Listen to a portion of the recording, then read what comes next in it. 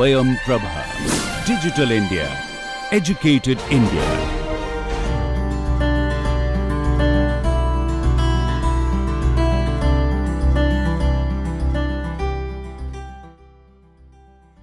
Today we will review everything we have learned in the second week of this course.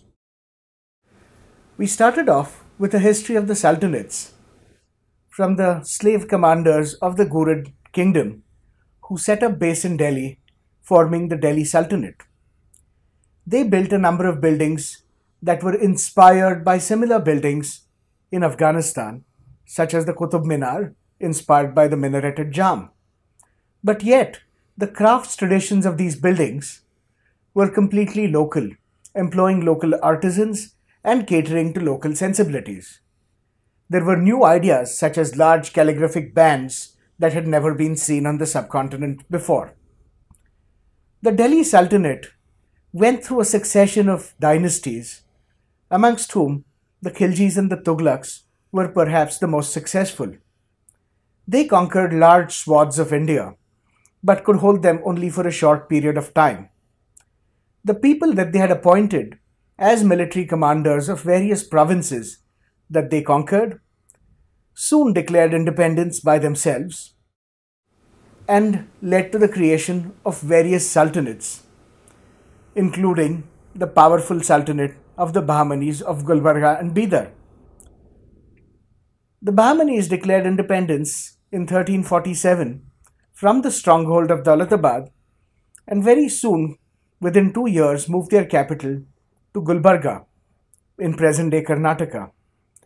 It is here that they strove to establish a style that was unique to their polity, a blend of nominally Iranian roots combined with local crafts traditions. They built large mosques of a kind never seen before, and also big palaces, as you see in the fort at Bidar, which soon became their second capital in the 15th century. Similarly, the Muzaffarids of Gujarat, who in 1411 declare independence and develop a style of architecture that is unique to the region, drawing upon a rich legacy of temple architecture, replicating motifs and stock architectural elements from Jain temples at various places like Dilwara. The Gujarat Sultans developed and evolved an architecture which was really very distinguished from the other sultanates. The material too, the yellowish sandstone that they use, was unique to them, but really tied in with the region.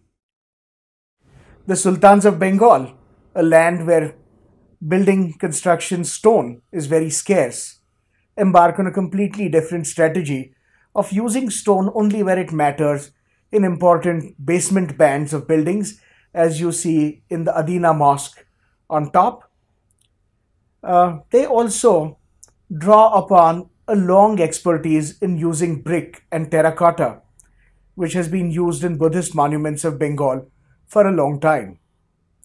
In fact, this rich ornamentation of brick and terracotta, which evolves rapidly under the Sultans of Bengal, becomes the basis for the brick temples of Bengal that you see at various places. The Sultans of Jaunpur, whom we have not looked at in any kind of detail, also try and evolve an architectural idiom that expresses their own identity, very different from the other sultanates. We have not seen the Sultans of Mandu, who probably provide inspiration for the Mughals, Akbar and his successors to build buildings, to build mausolea completely in marble. They too have a regional idiom that is unlike their neighbors, the Bahmanis to the south and the Muzaffarid, the Sultans of Gujarat, to the west. And lastly, let us not forget that the Rajas of Vijayanagar also have declared independence after serving at the court of the Sultans of Delhi in 1337, the two brothers Harihar and Bukka. come back and establish what is then a small kingdom that grows to be enormously large and covers a large part of the Indian peninsula.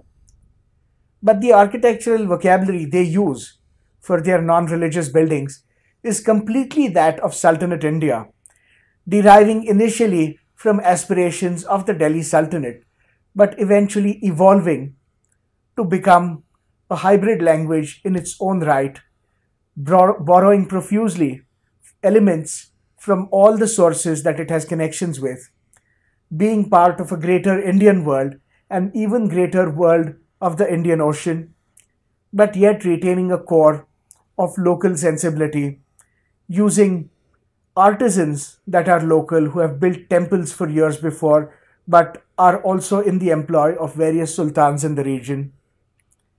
And it is the elephant stables that you see on your top left, the Lotus Mahal built in the 16th century on your bottom left, and the detail of the kind that you see above, that really define the hybridity of the Rajas of Vijayanagar.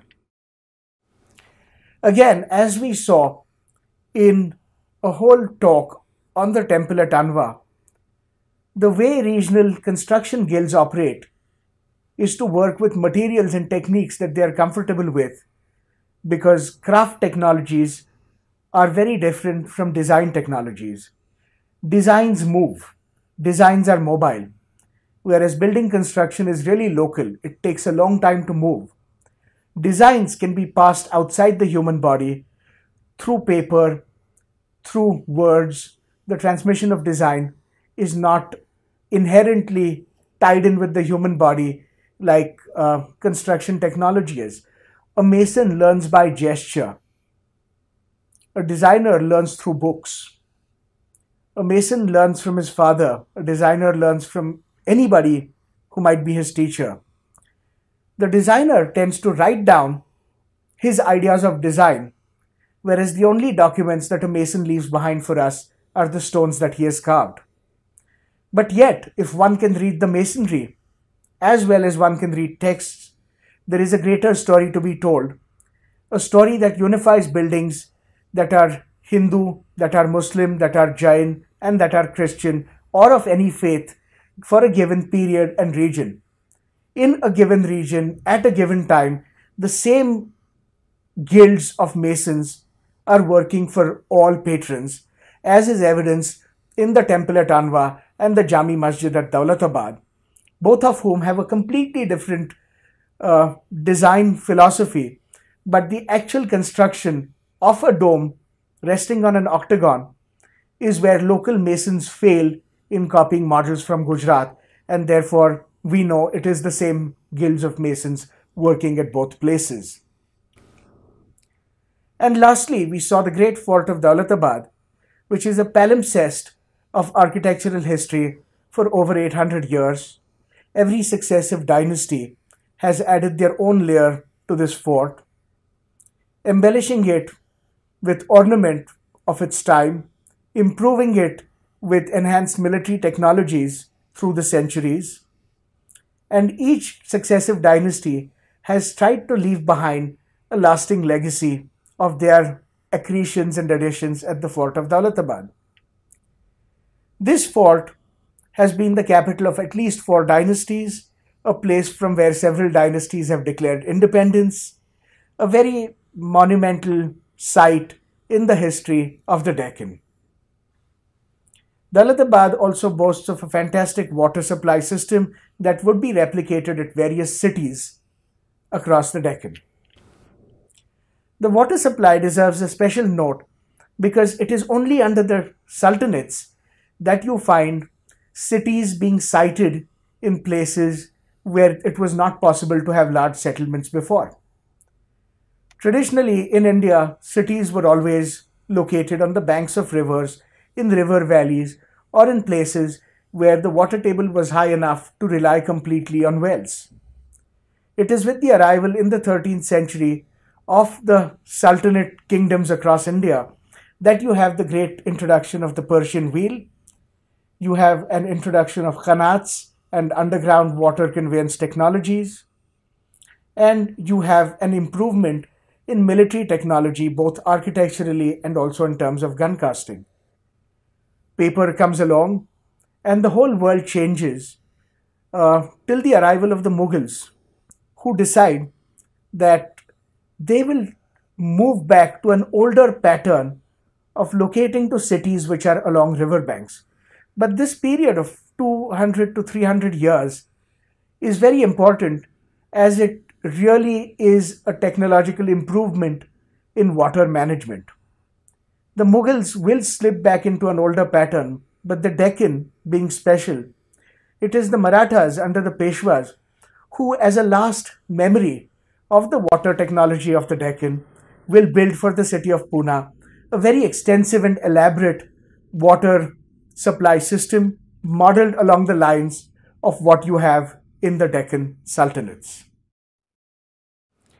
The question of hybridity should not be forgotten, as scholars have really fetishized the idea of things being hybrid, and that is because they believe that there are things that are pure. Most things in the world, as they evolve, are in a continuum, and we have chosen to define certain points as pure or high points of architecture, of painting, of language, or of culture. But in essence, everything is a hybrid on a moving grade, because we choose to stop at certain points and call them pure. Everything in between is defined as hybrid. But let us celebrate hybridity, because after all, architecture, like most human creations, is a story of the movement of peoples, of change, of an exchange of ideas, and of the creation of better and beautiful things.